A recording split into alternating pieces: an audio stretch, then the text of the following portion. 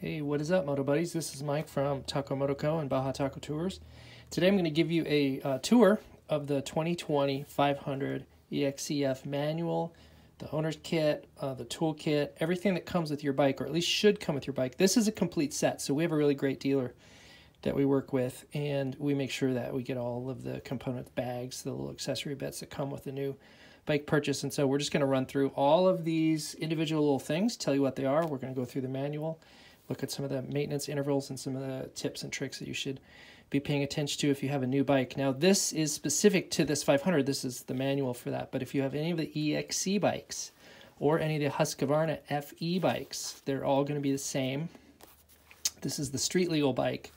Now, if you have the off-road bike, which would be the XCF-W or the FE for the Husky, the FEs is the street legal version. Those manuals are just a wee bit different because they don't have some of these street conversion things. And like for the rim locks, those are already installed. And on these street bikes, they leave it to the owner to decide if he wants to convert some of these things over to dirt use. So let's look at all these goodies over here. We're going to talk about this cam. This is the throttle cam. Your bike came with a gray one. It's got the gray one installed. This is the more high-performance one. We'll take a look at that when we get into the manual, but they give you the black one. These are the fuel filters. These are the inline at the fuel disconnect for the tank, between the tank and the bike itself, and you get a couple of new ones.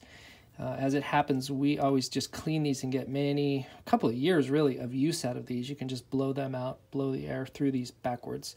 But they give you two new ones here. These two bolts, gosh, I don't know what these things are. If anybody knows what these two bolts are, put that in the comments below. I've never figured it out. Right here, this is for your rim locks on the street bikes anymore since I think in 19 they stopped. Oh, look, here's another one of these hidden in there. That's cool.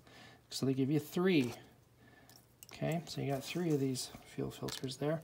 So I think it was past 19, they stopped from the factory putting the rim locks in the street legal bikes. And so now if you want to convert your bike over to dirt use, you have the option of doing that. If you are, then you're absolutely going to want to put these in because if you flat out, your tire will spin on the rim. So this becomes essential. Another thing that is pretty essential is to counterbalance these, and you can do that through lead weights, rim weights, Nomar, brass, spoke weights, tons of options. We have a video on how to balance your rims, so that's what these things are. Spark plug socket. Now this is I think this is a 13 millimeter or a 10 millimeter. Maybe it's 11 and 10, but you can use an Allen wrench. So if you're out in the field, the purpose behind this is to be able to use your toolkit, use your factory toolkit, and put that on there and use that to get your spark plug out if you're out in the field. And I know this doesn't fit, but that is an Allen. That's a metric Allen size. And so you could use either one of those methods to remove your spark plug out in the field.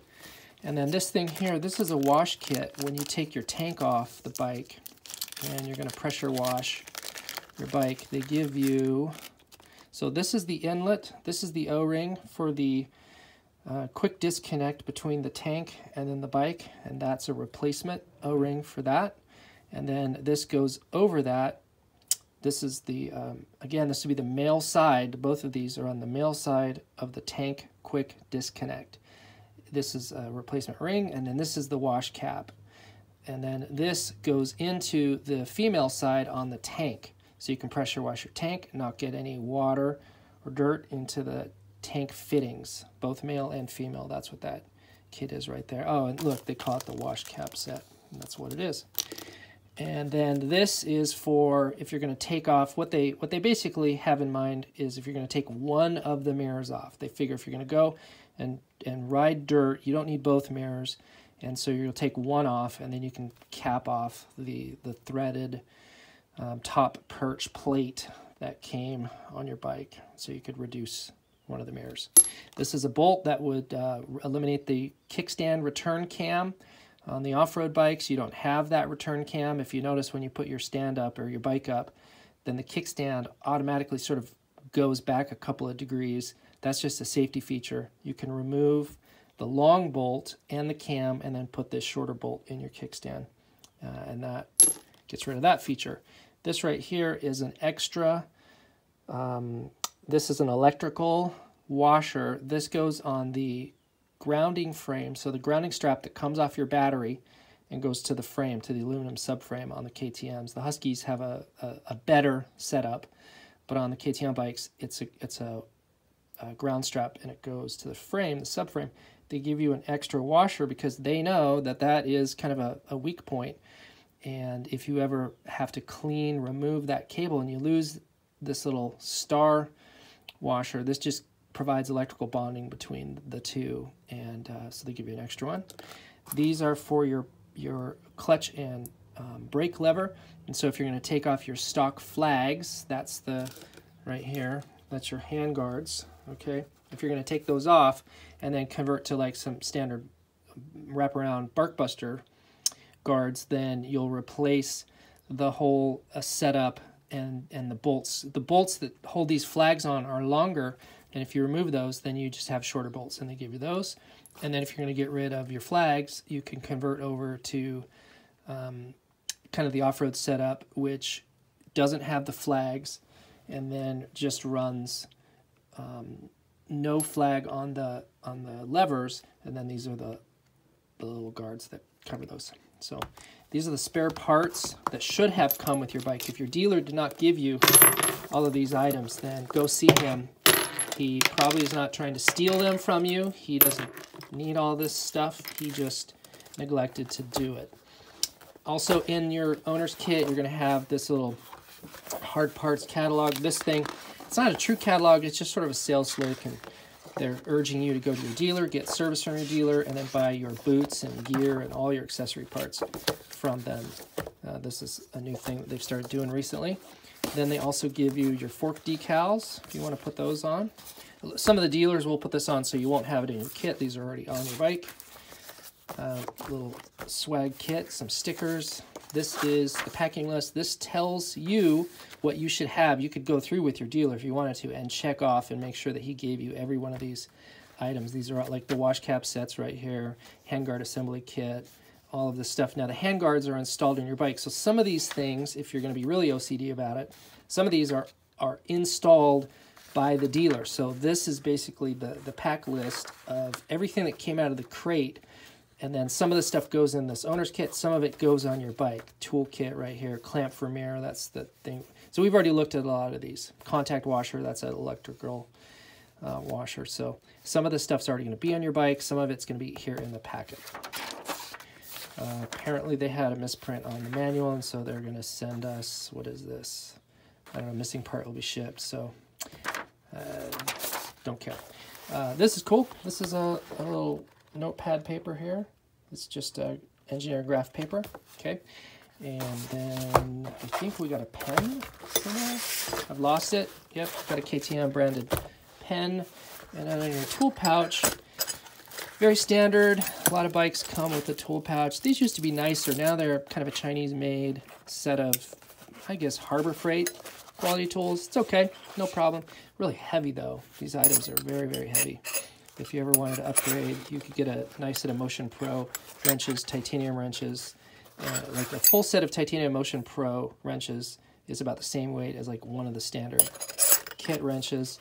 This one here is your spoke wrench, and then I have no idea what this open side is. That's for adjusting the flux capacitor, I guess. If you know what that is, put that in the comments. Over here, you've got your, this is your axle. So the rear of your bike is 27 millimeter. Nothing on your bike is 32 millimeter. The motocross bikes, their rear axle is 32. And then over here, nothing on your bike is, well, yes, I'm sorry, you do have a 21. This is the size of your rear brake master cylinder cap. That's 21, and 17 is the size of your front axle pinch nut. So this is for the take your front wheel off. This is take the rear wheel off. This is for your master cylinder, and then they give you a little spoon here. That's for tire removal. You need more than just the one. And you could get versions of all of these things from Motion Pro or other guys. They come in aluminum and they're super light.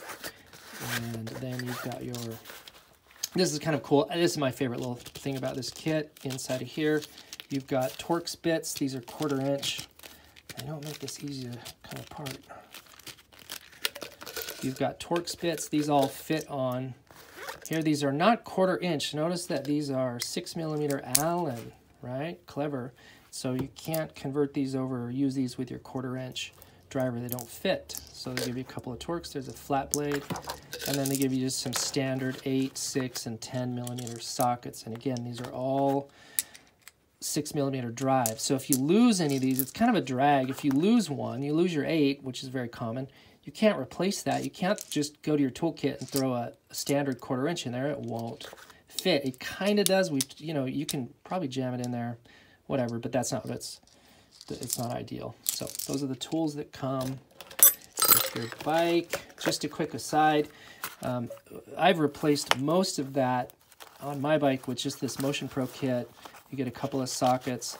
This, if you haven't seen this, it's worth your time to check it out. You've got all kinds of little adapters and multiple tools. I think there's like 26 different tools in one with this setup. So if you're trying to save weight and conserve space, this could be a pretty good upgrade over all of this. Of course, you'll still need some pliers and a few different things, but you can conserve weight. We have another video coming out that's going to be just about tools, pack tools, service tools, and like tools. So that's that. Now let's spend some time and go through the manual. This is the Bible of your bike. You do well to spend a good amount of time understanding some of the special features, and then especially feel, you're going to get out in the field and you're going to have problems, and you're going to want to know what the solution is. And the book right here will help you through a lot of that. Very common misunderstanding is, what is the difference between the yellow knob on your throttle body and then the red knob up here at the top? The manual goes through that. It talks about what the idle speed is. Just really quick, the bottom is the yellow knob. That's the cold start knob. When you push that in, not pull it out. So on a lot of motorcycles, to set the choke, you push it in. I'm sorry, you pull it out. On this setup, you push it in. So the fast idle speed knob gets pushed in.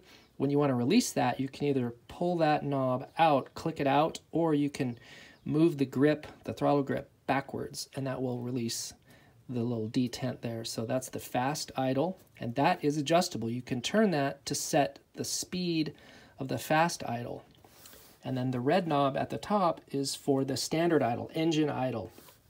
Both of these have adjustment points, and you should experiment on your bike and see what each one of these do and how they work. Okay, over here, this is the little steering lock. This key goes in here. Now, do not be convinced that this is going to keep some crackhead from stealing your bike. If you slam your bars hard enough away from the lock position, you'll be able to break that loose. So that's kind of a false sense of security. And if your bike ever has weird steering issues, then this mechanism may have malfunctioned. We've seen that. So I usually tell guys, do not use that. Do not rely on that. And don't ever, the more you use that, the more likelihood that you're going to have some sort of like steering stem issue. So my recommendation is don't ever use that. If you need to secure your bike, there's better ways than that. Okay, so over here, this is engine break-in. So this right here is the only section where they really tell you how to like break in your bike, your new engine. And they basically just want you to run at minimal, not minimal, but just put a ceiling on your RPM, so don't go above 7,000 for the first during the run-in phase. And they really don't even tell you what the run-in phase. I think the idea behind this is they want the dealer to talk to you about what the break-in cycle is in your bike, and they tell you to do that for 3 hours. So what they really kind of, well, let's jump over here and see if in the service schedule. We'll get to that in a minute. Let me tell you how I run my bikes, how I break them in. I break them in pretty aggressively. I ride them hard immediately. I don't baby them. The beauty of these modern motorcycles, the metallurgy is so tremendous and advanced. Back in the day when we had engines with steel liners, you had to seat the steel rings against the steel liner, and those two things were very hard, and they took a long time to break in. And nowadays we have Nicosil plating on our aluminum cylinder on our jugs on these bikes, and they will seat pretty rapidly with the rings. And so long extended break-in times are no longer necessary. That's just sort of, you know, our grandpas used to have to do that. So when I get a new bike or a new engine or a rebuild, I will run it fairly aggressively right away, straight away, change the break-in oil after 1 hour, and then something I learned from Slavin's video just the other day, he will drain that first charge of that first crankcase of break-in oil and then run a second crankcase of break-in oil, and that's very clever. And so I'm going to start doing that now. And your second crankcase of break-in oil, KTM doesn't sell, nobody really sells anything called break-in oil that I'm aware of. If you know of something, put it in the comments. But what I just use as break-in oil is any standard, and it could be a multi-weight, but I like a single weight. I use Castrol. I use Castrol single weight, their cheapest brand of oil. This would be like gas station oil, Pep Boys oil, like a generic gas station branded oil. You know, it could be like the Pep Boys branded oil, just any low-cost oil, standard. I usually get a 30 weight, and that's what I use as a break-in oil. It's straight petroleum. There's nothing fancy. There's no fancy additive package in there, and that's what I use. So I'm going to start using 2 cycles at 1 hour each of break-in oil, running the bike. I want to be cautious. I don't redline it. I don't hit the dunes and then put max load. I don't bog it, and so I'm fairly conscientious of how I run the engine for like that first 2 hours now with these 2 oil changes. But after that second cycle, then it's full send, and I'm going to change that oil out with something that is now high grade, and that's the engine oil that I'm going to run for the duration of the motor. And I'll use something, you know, if you want the best oil, there's so many debates about this, but the best oil is really the Motul V 300V oil. That's pretty much the best oil you're going to get. Any other JASO 2, and we'll talk about that in a second when we get to that page, but a JASO 2 rated engine oil, motorcycle oil, is sufficient. And let's talk about that when we get to that point. So, and they say avoid opening the throttle fully. I ignore that completely. So that's how I break in a new engine. And you can leave comments. There's so many different arguments about all that. Okay, so they talk about, this is funny. So they basically say if you're going to ride this motorcycle in anything that's difficult, so here, riding in dry sand, riding in wet sand, riding in mud, riding in snow, they basically want you to change out the sprockets to steel because your bike comes with an aluminum sprocket, which is going to wear out really quickly if you do any kind of rough surface riding on it. So they're basically saying this is a nice little feature. They've got this. These are raincoat. So Twin Air makes sort of like a what do you call that? We use P3 Racing filter skins on all of our filters. This is sort of their version. It's like a hairnet. It's a fine mesh. They're kind of cool looking. It's a fine mesh air filter cover, and it's a pre-filter. And so this is the one they recommend for sand. This one here is dry, and it is just sort of like a second thin filter that goes over the top one, and they call it the this one here's the dust cover, and this one's the raincoat. They're basically just like a very thin. It's shaped just like the filter, and you put it over the top of your standard oil filter, and you don't oil these. And all 3 of these are just essentially pre-filters. Again, I just run P3 Racing filter skins over the top of all of my filters for all of these reasons. They just want you to basically get rid of those aluminum sprockets and then change them out to steel. So that's kind of what's going on there. A lot of this stuff I'm not going to go into depth because this is standard to any motorcycle. And if you've never had a motorcycle before, then you should spend time reading this and understanding this. If you have had bikes in the past, all of this, so much of this is exactly the same to any motorcycle. So here's your maintenance chart here. And a couple of things I think are worth noting. You have this Heim joint, which is on the back of your shock. This is on the lower part of your shock. And on KTM's, unfortunately, how they come is you cannot grease the Heim joint or the swing arm bearings at the frame. And that is kind of kind of a bummer. A lot of the other motorcycle brands give you a grease fitting there, and KTM does not.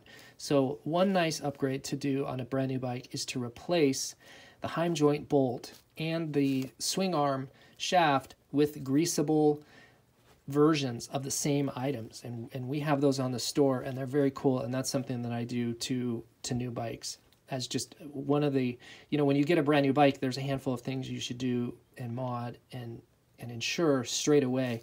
And that's one of the things we always do is we change the heim joint bolt and then the swing arm to shaft to greasable type, and consider that. They want you to check the wheel bearing play. You should always be doing that pretty much on every ride. You just grab the back wheel and rock it back and forth, and it's either clunking or it's tight, and that's how you check that. They want you to check the steering head bearing play, and in a minute we'll talk about what that preload is. And something too here, if you see these hours, these are basically, you could just round up to 500 miles.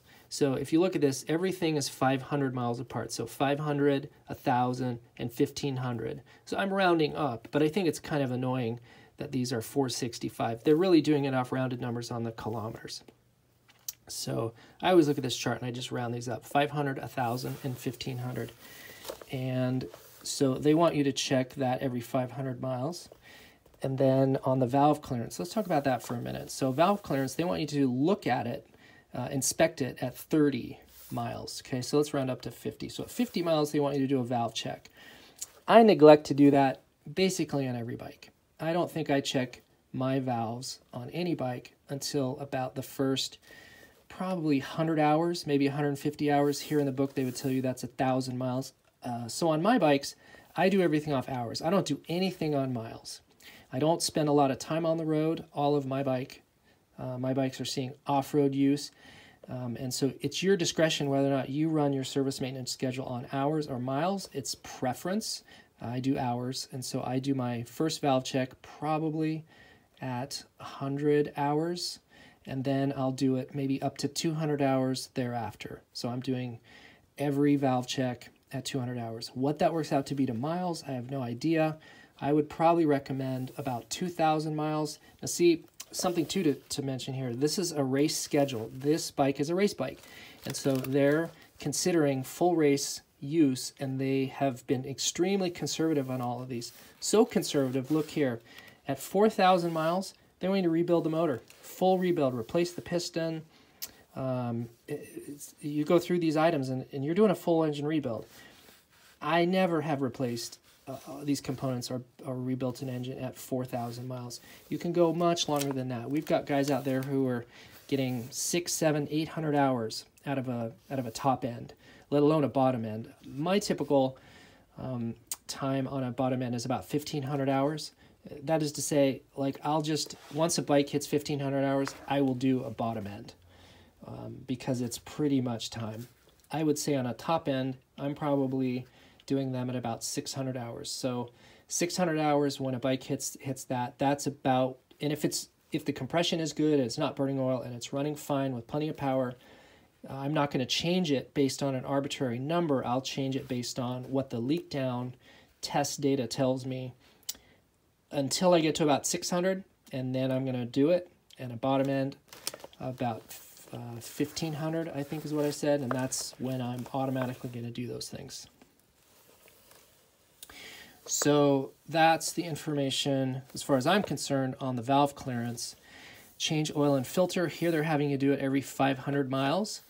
I know of guys who are overlanders like Paul Stewart, RTW Paul. He's probably doing his oil about every 2,000 miles. Now, that's probably with short shifting, and he's overlanding with lots of constant throttle and constant RPM. And so you can extend the service life of your oil based on how you ride the bike. If I'm racing a motor, then I'm okay with probably doing it every 500 miles, and that probably ends up being about 15 hours, maybe 20 hours. So if you're a hard rider, aggressive, and hard conditions, and you'll have to determine who you are and what those are, it's probably advisable that you're changing oil every 10 hours, maybe 15 hours. If you're more of a casual rider, an overland rider, and you don't beat the hell out of your engine, then you're probably able to extend that up to 25 hours, 30 hours. I have no problem going 30, maybe even 40 hours. That could be ridiculous, but I probably have no problem. Now, let me say this. Let's talk about oil really quick. Here's a huge debate that happens all the time. I am not a fan in your expensive Austrian motorcycle of running a low-quality off-brand oil, and that would be anything that is not a first of all, MA rating. What is MA rating? That is JASO, a Japanese engineering firm, has come up with a rating called MA. You can research. I won't go into that here. I've got articles where I talk about that, and there's plenty of Google that.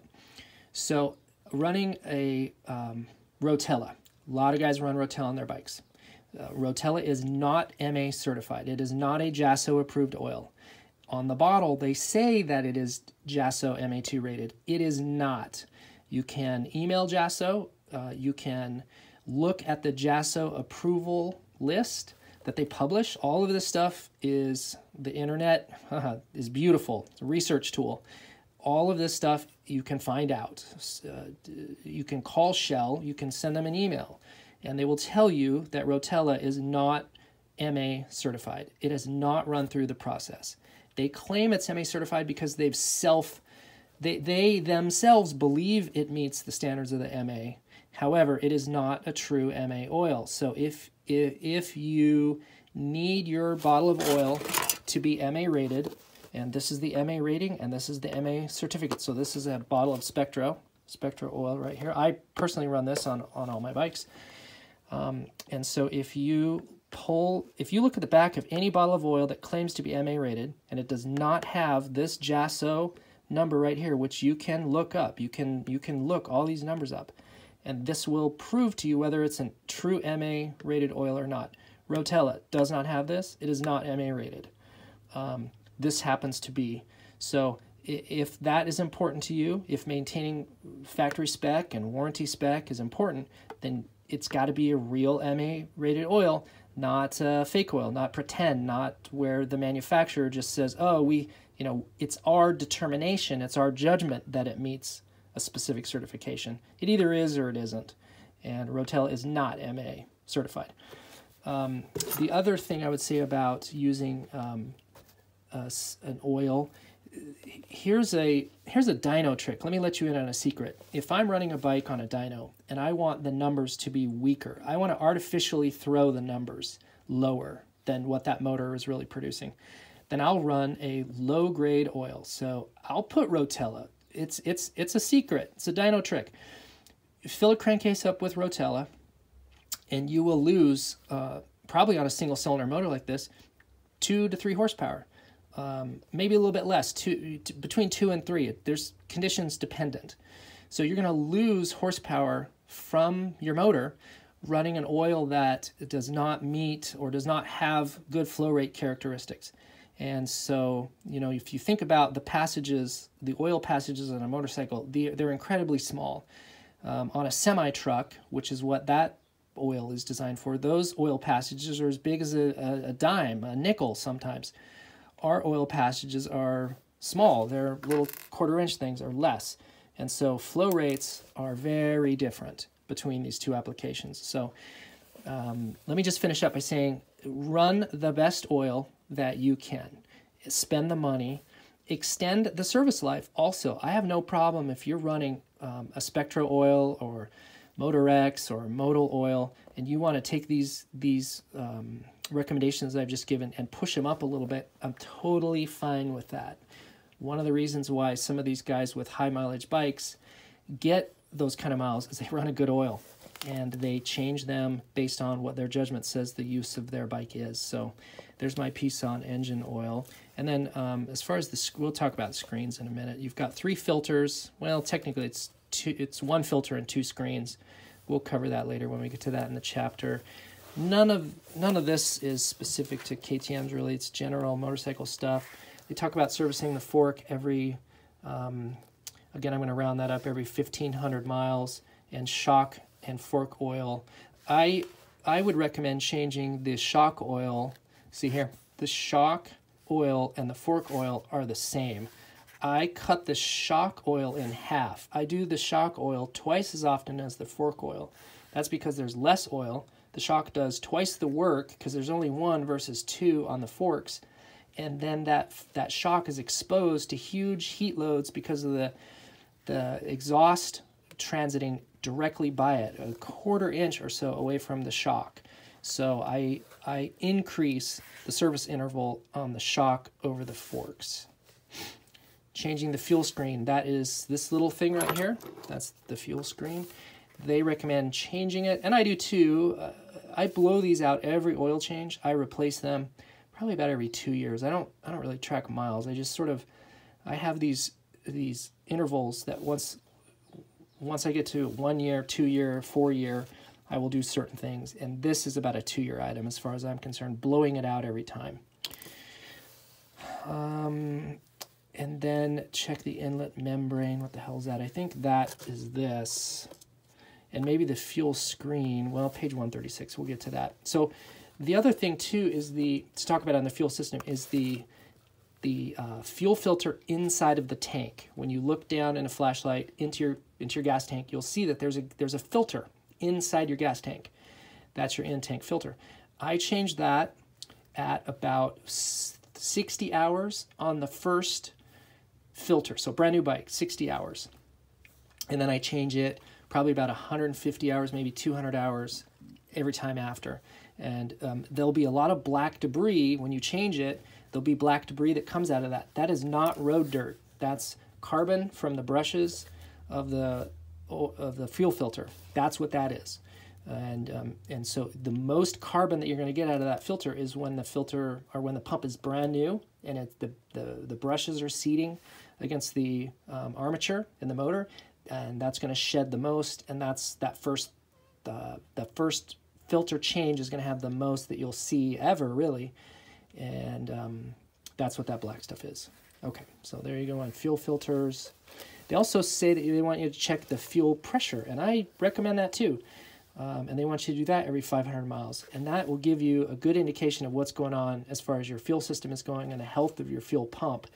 And we have a fuel pressure tester gauge that you could grab, and that will show you what your pressure is. And I do that too. I routinely check the fuel pressures on bikes. And in fact, when I get somebody who's got a drivability problem with their engine, one of the very first things I need to know is what is your fuel pressure, because that will affect so many parameters on how the engine runs, and the performance characteristics are based on fuel pressure. And pressure should be about 48 to 51.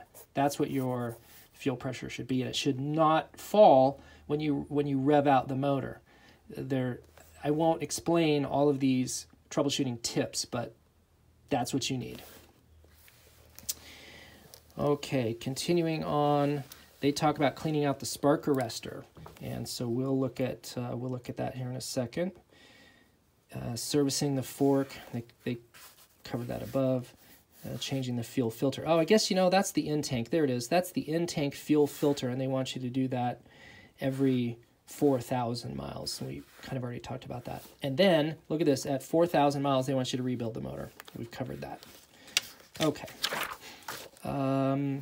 Now, lots of guys have lots of confusion about how to set up your suspension system, and the book does a very good job of walking you through that. The first thing they tell you is that the stock springs, the standard springs, are for a 165 to 187 pound rider.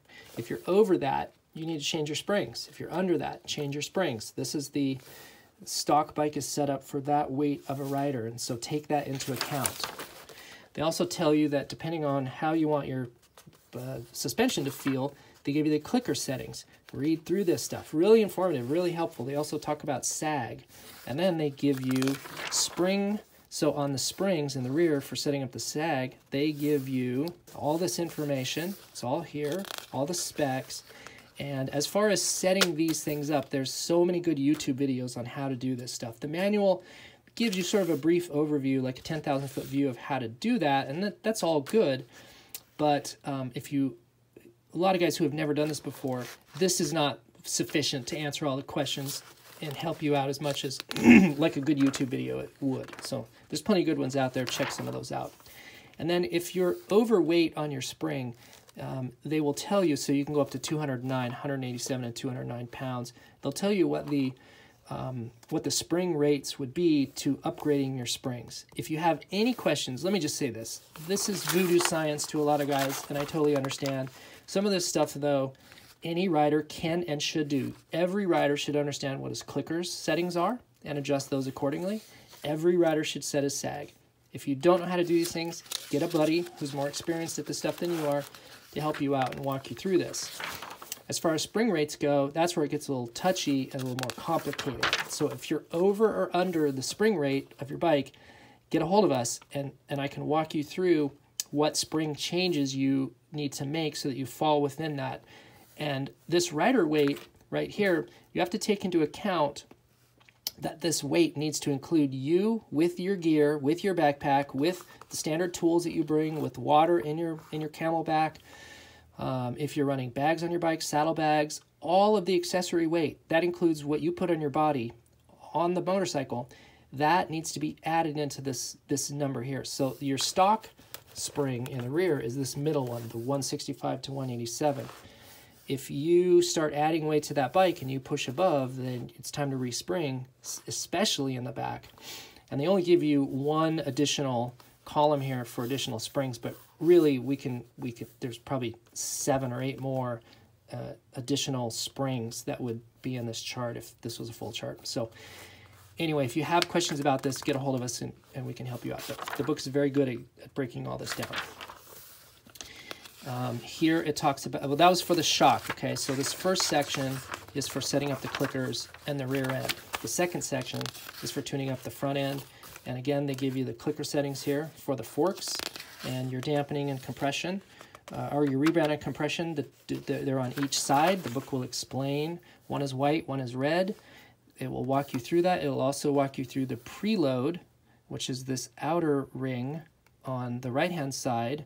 And here it is, so adjusting the spring preload, and they walk you through that. So this stuff is not secret, it's just in the book. You got to read it. So another thing that is a big surprise to a lot of guys on a KTM, and this is very trick. On the front triple clamp, they give you 2 bolts. Okay, so there's 2 positions. Obviously, the closer one will push the bars, bring it in closer to you, away. But then, as far as the bar risers go, it's offset. So there's an offset angle, and you can move the bars, push the bars out even a little further. And you notice in this diagram, they give you this little arrow sign indicating that you can take this, the riser, and flip it around. And all of the instructions here will kind of walk you through that. But the idea is basically, if you have long arms and you want to push the bars out as far as they'll go, make sure that you're in the forward bolt and make sure that you flip this around, and so the offset is to the front. See how the machining of this, if you, maybe I need to get closer here, but you can see the machining has the 2 bolts here. You get a more generous offset here on one side than the other, and so you can flip that around. So there's ways of tuning your cockpit, I said cockpit, to give yourself more room if you're a taller rider or have longer arms. Very cool. It's a kind of a unique thing that KTM does. Obviously, there's aftermarket versions of all of this. There's aftermarket top triples. There's aftermarket bar risers. There's bar extenders. So you can get very tricky with setups if you want to go that route. If you want to stay stock, they do give you some nice adjustments here. Okay. They also tell you that you should bleed the air out of the top of your forks, and they explain how to do that. There are some nice aftermarket threaded fork bleeders that go into these slots here, these little holes, these ports, to bleed the air out of your forks. You can research and see why you might want to be bleeding your air out every ride, even during your rides. And then these aftermarket, Warp 9 makes a good one that I like and run on a lot of my bikes for that job. Okay. They also talk about fork seals. You have the outer fork seal and the inner one. The inner fork seal you can't see because it's up here. It's right here. It is in this section to this section is where the inner fork seal is. That's the true oil seal. All the outer one is just it's pre-wiper. It just is wiping off the dust as best as possible before it gets up into the real oil seal. So if your forks are dripping oil, if oil is running down your fork legs, then the inner seal has a problem. And there's ways you can service that out in the field, especially if you have the right tools. And there's a really cool seal doctor is a little tool that I carry on all my bikes, and that lets me clean that while I'm out on the trail. And I recommend those. You can get those from us or anywhere else. And how to use that, you'll have to research that later, but that's a really great thing to do on the trail if you need to. So they kind of break that down for you. Cleaning the dust boots on the fork legs. Also, one other thing, Acerbis makes a fork gaiter that covers the exposed chrome tubes to keep dust off of the chrome legs here and then avoid dirt going up and fouling your seals. Also, SKF makes a seal wiper. It's a mud scraper, and so there's nice aftermarket solutions to prevent leaking fork seals that all work really good. I always recommend those when you're setting up a new bike. We already talked about bleeding out the air. I'm skipping pages. I'm not going page by page here. I've got these tabs here and we're skipping quite a few. Let's see, what do we do in here? This talks about the steering stem. Okay, so the preload in the bearings, adjusting the steering head bearing play. They give you two different, the 6 days and the standard. So here's the 6 days, and the preload is different between the two. They have more, there's more preload on the 6 days than there is on the standard chassis, because the idea is that the 6-day bike is more of a high performance machine versus the standard model, and so they give you two different preloads. Preload in the steering stem bearings is a little bit like a poor man's steering stabilizer. So if you have a little more preload, if the compression of the bearing in your steering stem is tighter, that will restrict or bind the free play of the treble clamp of the steering left to right. And the more difficult it is to turn that, then the less jittery your front end will be. And so by adding a little bit of preload, you can sort of tame down front end jitters. I'm not talking about steering head shake or bar slap. That's an extreme condition, but just general trail, the twitchiness of the front end can be minimized by tightening down the preload, and the book will walk you through how to do that. And so I always do that on any new bike. I'll pull the steering stem, or I'll follow this procedure here, and nut number 3 is where you set the preload. And I will increase and add a little bit more preload on the front end. You also, the book, again, it's going to tell you, you have to loosen the pinch clamp bolts and then do number 3. So loosen 1, 2, and then tighten 3. Here's how to do that. Now, they also talked about in the service interval changing out, well, not changing, but cleaning the spark arrestor screen. And so this is fascinating. It's amazing that they've included this now in the 20 models of the manual here. They're showing you a cutaway of the stock can. And a lot of times guys will talk about the resonator. I've talked about the resonator. We've got this in videos. That is the resonator right there. What this thing does is this enhances the acoustical characteristics of the muffler, which is part of the dynamics of performance. And so the stock can comes with this resonator. It's essentially shaped the way it is for acoustical performance. This is by design. The exact shape of this is engineered to be like that. And so if you, all right, so there's a lot going on in here. You've got the packing. This is the fiberglass packing. It's rock wool fiberglass. It's even got packing down here in the end. And then this is the tip. So this section right here is this over here. This is the resonator. You can see this if you, if you ever remove this, the end cap, or if you have your muffler off and you look this way, you'll see that there's this little cone. You're going to visually see this profile coming at you of like a cone, and it's on both sides. This is the end cap, this is the spark arrestor, and then this is the end plug. And so you can see how restrictive this is on a stock bike, the exhaust gas as it's traveling through needs to sort of present itself around this bung here on the end and then get into the screen and out the end. This is a 27 millimeter outlet port here, and I forget, I have another video that breaks all this stuff down, but this ID right here is 43. This little guy is whatever it is, but it presents a percentage of blockage to the exhaust flow coming out, and then the end cap here with its opening is a percentage of blockage. And so all of these things are restricting your bike, and they have to do that because there's sound restrictions, and then this bike has emissions restrictions, and so it has a lean fuel profile. And because the motor, it's a 500cc, well, you have this on the 450 and the 350, the other ones too, they're just sized commensurate to the bike. Because it has a lean fuel scheme, it needs to have a restrictive exhaust system to account for that. And so if you change, this is the classic thing, a guy will throw in a pipe, a guy will knock some of the stuff out, he'll take this little bung out, there's also a perf screen, this little cheese grater screen at the end of here. Guys will start modding this stuff out. That changes your fueling profile, and you have to account for that, or your bike, your existing lean bike goes even more lean, dangerously lean. The TPS hack is not a tune. That's garbage. Don't do that. You need to remedy your fuel. If you have an older bike, you can have the ECU reflashed. Chris Blaze does a great job of doing a wonderful reflash on stock ECUs if you have something in that other than the US EPA map. Unfortunately, KTM has updated their dealer service tool. The XC1 tool used to allow for out-of-VIN flashes, and so you could get something called the Euro map. And then with that map, that was like the unlocked map.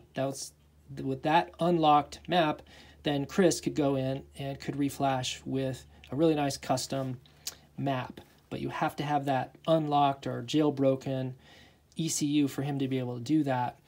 Since KTM has upgraded the dealer tool, now the XC2 tool does not let a dealer flash your ECU with anything other than a map that is correlated to your VIN. So if you have a US VIN number and he punches that in, then you are going to get the US EPA map. There's no backdoor. There's no out of VIN, out of compliance mapping.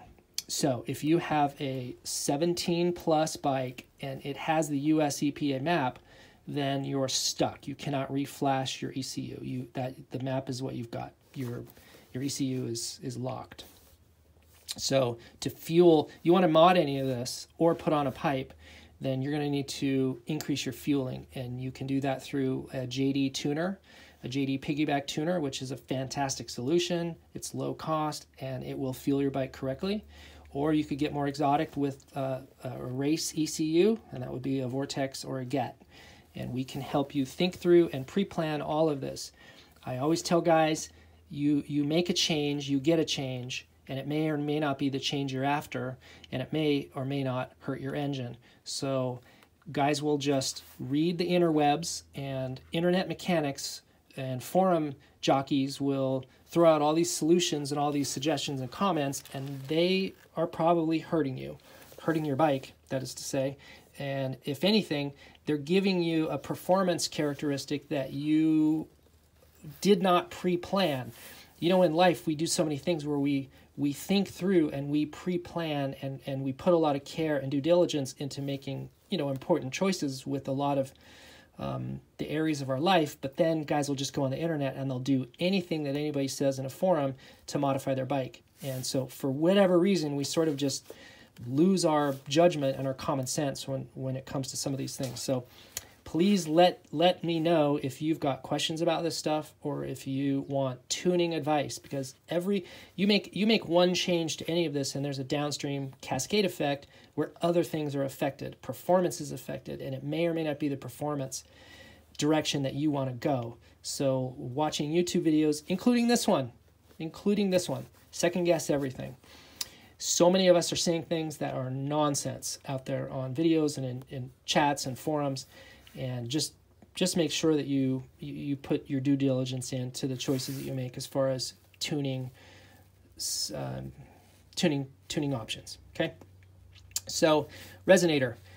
leaving it in benefits and improves low to mid-range performance. There's also a huge sound effect that happens when you remove this. You will make your pipe a ton louder.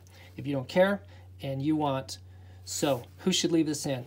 Guys who need sound dampening, the sound is important to them, or guys who want to preserve their low to mid-range throttle response, leave that in. If you want wide open power, supermoto guys, flat track guys, high speed guys, and you want full mid to top end power, take that out.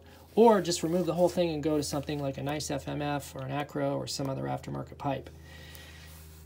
So this will change sound and will change performance. Removing this will dramatically change your performance, huge.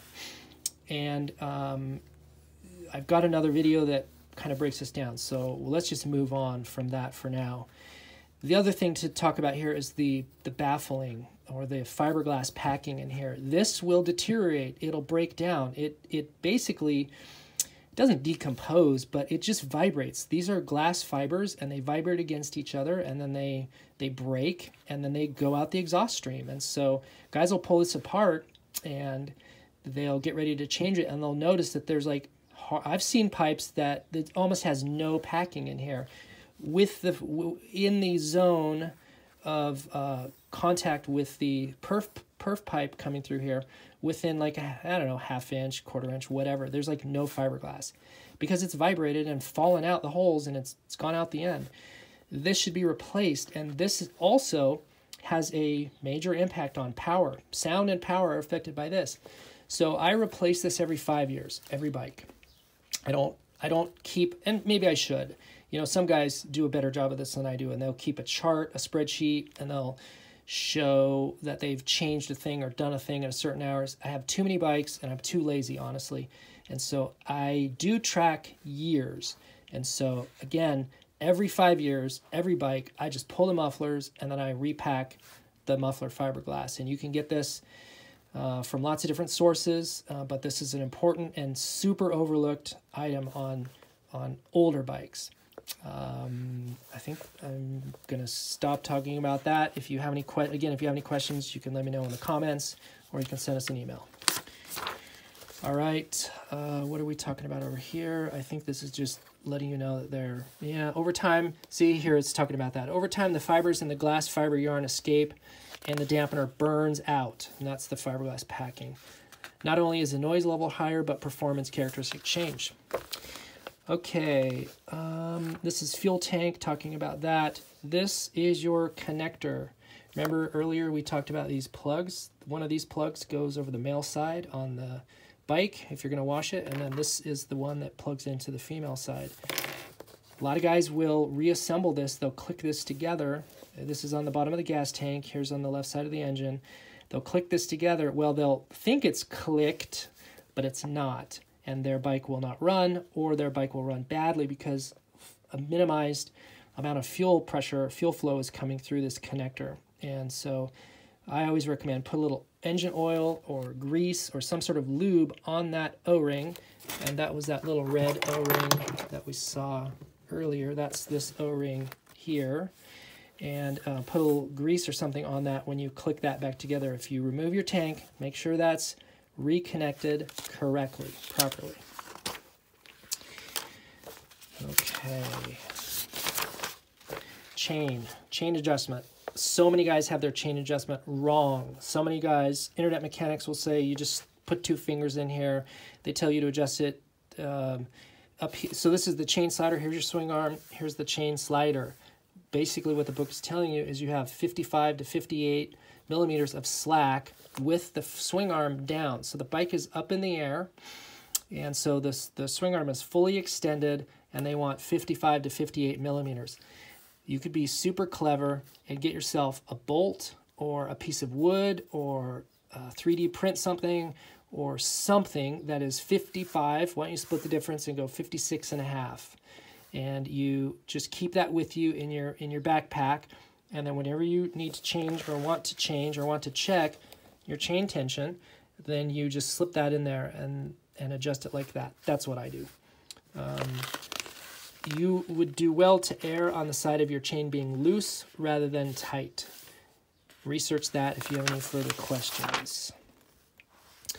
When you have a new bike, it is a really good idea to take, this is the axle, this is the adjustment bolt back here. It's a very good idea to turn that bolt out, remove it, and then put some anti-seize, some graphite infused, copper infused anti-seize grease on this bolt, and then spin it back in. That's a steel bolt and aluminum body of the swing arm, and the electrolysis effect, because of the dissimilar metals, often will cause that to lock up and freeze and become welded inside of there. And I've fixed a lot of guys' bikes where we have to drill that bolt out and replace it, and it's a nightmare and expensive and time consuming. So prevent that problem happening to you. Just put some anti-seize on that bolt when your bike is brand new. Let's see, where else are we going here? I'm going to skip some of this stuff because it's not really specific to KTM. Here's something that is. You have free play here on your rear brake pedal, and they want you to have 3 to 5 millimeter. Sometimes guys will have this so tight that as soon as they use the rear brake a few times and the brake fluid expands, they don't have enough free play here, and then the rear brake locks up. And the solution is nut number 2. Bolt 3 and nut number 2. That's where you change and adjust your pedal free play. I like 5 because I use my rear brake a ton and heat up my fluid a lot. And so I need the most amount of free play so I don't lock up my rear wheel. Also, nut 2 can fall off, so I use Loctite on 2. 3 is where you adjust the free play. Very important. Front wheel. A lot of guys do this wrong. Follow the book. There is a great video. Kyle Brotherson on the Dirt Bike channel has the best video that I've seen on how to install your front wheel and to do it correctly on a KTM. Super important. You need to learn that. Here is the little number 8 is that washer that we talked about earlier. No, number A, letter A. A is that washer, this little guy that we looked at earlier. You have one of those. You have that washer on your battery, and you also have it on the subframe. Really important to check. You should know about that. You should know about making sure that your subframe grounding is always good. Okay, starter. If your bike won't start, this is the starter solenoid. This is on top of your battery. Here it is right here, right next to your fuses. So here's the top of your battery. Here's that starter solenoid, and then here's your fuse block. I would recommend, strongly recommend, that you photocopy this page right here. In fact, both of these, well, not just this one. What page is this in the manual? It's 120. Here's my pro tip. Photocopy page 120, laminate it, do something with it, put it in a Ziploc bag, and keep it on your bike. If you ever have a trailside problem where some electrical system doesn't work, and you don't know why, and you pop open this fuse box cover here, it's just going to tell you the fuse number. It doesn't tell you anywhere in your bike. There's nowhere on your bike where it tells you what the fuse pinouts are. And so at a minimum, you just have this, okay? If you're not going to do anything else, write this down, take a photograph of this out of your manual. You need to know what your fuse pinouts are. And I recommend that you just photocopy this whole thing and keep it on your bike. What's important here to know is if your bike won't start, or if you have other electrical problems, on the starter relay, you have a fuse. In fact, there's 2 fuses, but one of them is a spare. So fuse number 4 is your spare. So the left-hand side, looking at the bottom, the left-hand side fuse number 4 is a spare fuse. 3 is the live fuse. If your bike won't crank, the first thing to check is fuse number 3 on the starter relay, which is right here in front of your battery. And then if it's bad, then you've got fuse number 4. You have 2 different size fuses on your bike, and so if you're going to carry spares, you need to carry both sides. This is the standard larger automotive size fuse here on the relay, and then down here on your circuit, on your block, these are the micro fuses. So you need to carry, at a minimum, a couple of 20s, large size, and then various sizes down here on the small, and then you have a spare fuse, one of these, I think both of these really, yeah, on your block here. The 2 top fuses are spare, the bottom ones are live. So you have 3 spare fuses in your bike in total of 2 different sizes. understand page 120, familiarize yourself with it. You'll save yourself a huge amount of hassle and headache. Also, Kyle Brotherson has a great video where he got stranded out on the 5 miles of hell ride in Utah with a bad fuse, thinking it was many, many other possible things, and it ended up being a bad fuse. And they did due diligence. I mean, they did it right, because they removed their fuses and they visually looked at them. And unfortunately, that was not good enough, because the fuse did not visually seem to be bad. So when in doubt, have a test tool, have a test light, or what I recommend to guys is just take swap each fuse with your spare, going through sequentially, and make sure that you've put a known good fuse out of your spare into each slot, checking that circuit, because not all of us understand electrical systems or how to test them. And so if that's you, then just the dummy-proof way is to put a new fuse into the suspected circuit and see if the condition changes. Everybody should familiarize yourself with this in the shop before you go out on the trail.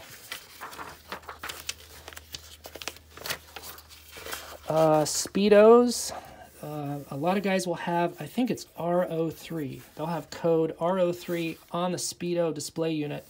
That's bad battery. That's something that'll happen to guys.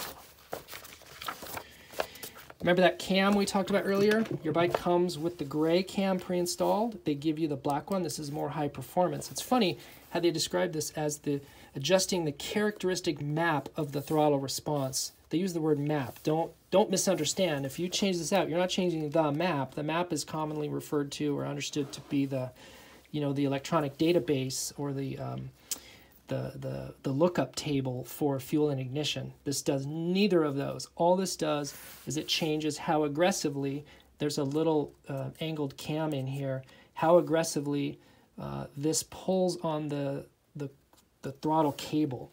The gray one is mild, the black one is aggressive. Changing that will have a dramatic impact on performance, so you could experiment with that. Also, gearing will have a dramatic impact on performance. Those two things alone might be all you need to do to pep up your bike for a lot of guys. Another thing too here is the idle speed.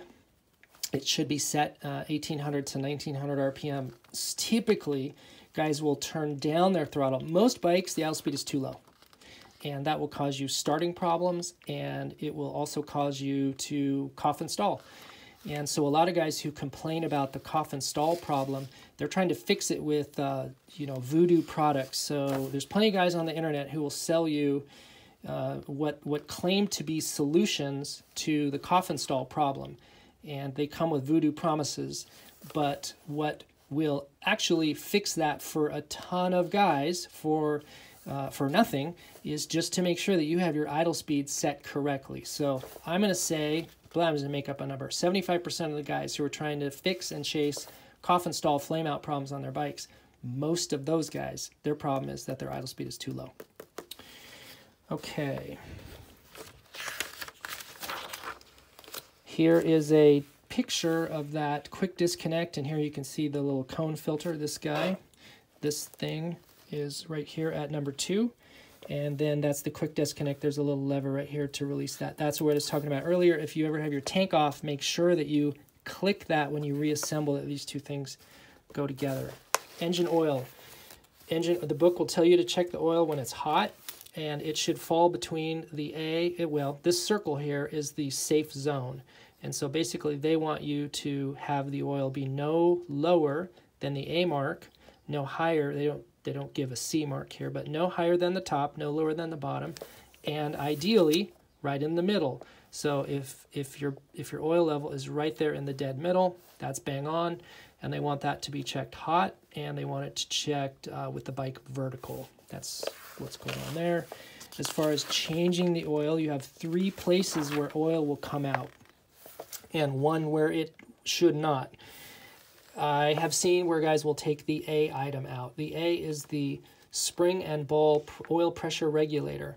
If you remove that, you've not ruined your bike, but you've got a hassle. So you're going to have to make sure, and you can tip your bike over on the side and then reinstall the ball and the spring, and then make sure that this is all reassembled correctly. So it's not the end of the world if you take out the A, but that's not how you change the oil. oil comes out of three places. It comes out of this drain plug here, and this is the only thing that is truly called the drain plug. The other ones are screens. Oil will come out of them, but this is what the book calls the drain. There's a magnet on there, some small, very minute metal particles and black debris, dirt that sort of accumulates onto this is normal. If you have anything bigger on there, let me know. You can send me a picture of that, and I can let you know if that seems normal or dangerous or not. But some small metal on that will be normal. This plug on the left-hand side is where you drain the oil, so that's the true drain, okay? Make sure that you get the crush washer back on that. Don't run your bike unless you have a crush washer, and change that washer occasionally. We've got washer kits. It's not a big deal, and they're not expensive, but you should be changing that occasionally. Also, don't put 600 foot-pounds of torque on these things. I don't use a torque wrench, but I tighten them lightly. I always tell guys, get your like 6-year-old son out. Imagine your 6-year-old son is putting all of his effort into this, and I hope I'm not suggesting that you've got the big bruiser 6-year-old kid, just an average little 5-6-year-old kid, and you say, hey, put that bolt on with your strength. That's how tight that should be. The bottom one here, this is the transmission filter. So the tranny has its own oil pump. The engine has an oil pump. There's 2 oil pumps on your bike. Each has a debris screen. The one in the bottom is the tranny screen. Not the transvestite screen, the transmission screen. And that screen, when you pull that out, you can just blow that out with compressed air. You can also clean it with contact cleaner or carb spray. That's fine too. Blow it out. I don't. I'm lazy probably, or I don't want to spend extra money on a bunch of carb spray. So I just blow this out with compressed air from the inside, and the debris will blow out on the outside. It traps debris on the outside. The inside is where the clean oil. So the dirty oil is drawn in through here, and the clean oil is sent to the bike through there. I blow that out. On the engine, so that's on the bottom. On the side, right in front of the drain plug, you have another screen, and it's the long screen. This is the engine oil pickup screen. And what the book will tell you is that once you take the cap off and you remove the screen and clean it, when you reinstall the screen, put it into the engine first, then put the cap on second. Don't install that screen into the cap and then slide the cap screen in there. It can, and they show you this little diagram here by way of saying there is an alignment to that, so you could get it high. The screen could come in at an angle that was either high or low, and you'll have problems.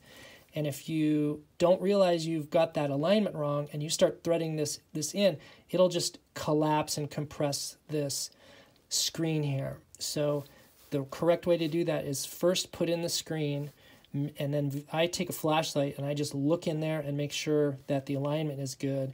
And it'll either sit in there all the way or it won't. So it's somewhat obvious.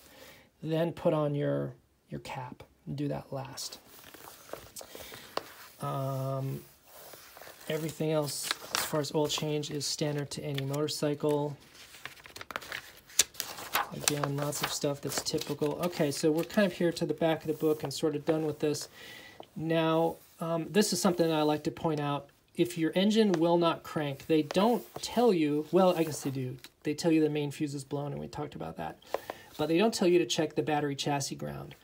Almost any electrical related problem that your bike is having, I always tell guys, check the chassis ground. So we've covered that. And then if you go through engine cranks but won't start, they give you, fuse 1 and 4. Those have to do with fuel pump and coil and so on. So you're going to check those fuses. And they also want you, again, we talked about idle speed. But also, I need to know what your fuel pressure is. So if you call me and you explain that your bike won't start or it has some weird drivability characteristics, essential data is fuel pressure. Again, 48 through 51. They don't tell you that here in the troubleshooting chart, and I'm telling you that. Okay, so valve clearance. We talked about valves. Here's your data as far as that goes. Spark plug. Now, a lot of guys change their spark plugs. A lot of guys are too old school in their thinking about spark plugs. Your modern engine has an iridium spark plug in it that is rated to 100,000 miles. Think about this. My Honda Accord, it has a 100,000 mile spark plug in it, and my bike has the same plug. It's not the exact same part number, but it's the same makeup and characteristics, and yet a lot of guys are changing them too much. I don't necessarily have a recommendation for oil for the spark plug. I'll tell you this, whenever I do a top end, I replace the plug. And so I've got bikes that go 500, 600, 700 miles on the same spark plug. As far as a top end, I will replace it with a top end. So if you feel comfortable and sleep at night and need to replace your spark plug like you would in your VW Bug, and you would change that spark plug every 15,000 miles, and that was Grandpa's spark plug. And if you think that you need to do that and want to do that on your motorcycle, I have no problem. We'll sell you a spark plug all day long, put it in. But it should last. A spark plug should last a top end. Okay, the clicker data is here in the back. They've just condensed it. The other section of the manual has the same data, but here it is just kind of on one chart. And here's for the shock. And then we talked about engine oil. They want you to use a JASO MA2 oil, like a true proper JASO oil. They recommend, of course, Motorex products. All of these things are recommended as Motorex, which is fine. That's the in-house brand. And as far as coolant, so questions come up all the time about coolant. You would want to use a silicate-free coolant in your bike. You can mix another silicate-free coolant in your bike. Do your research, figure out what that is. There's two different coolant bases. Maybe we need to do a video. That's what we need to do. We'll do a Mythbusters video on coolant, cooling systems. Look for that later. Do your research, find out what that means.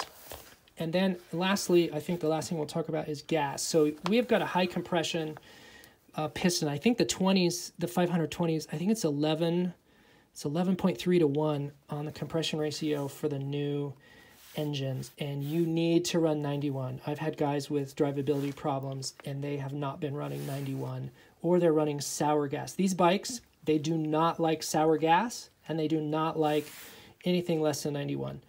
You need to make sure that you're running that. And if you run your bike down in Mexico, or you take an around the world trip, or you go somewhere with these 20 bikes with the high compression, and this goes to any high compression motor, then you need to figure out what to do to get some octane. And so you'll have to carry some octane boost with you.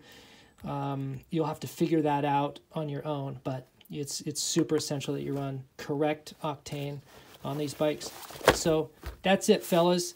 This has been the complete top-to-bottom rundown on the service manual for your new 2020 EXC-F XCF-W FEs bikes. The FEs, just to clarify, the off-road bikes, tiny differences, but I'd say 99% exactly the same.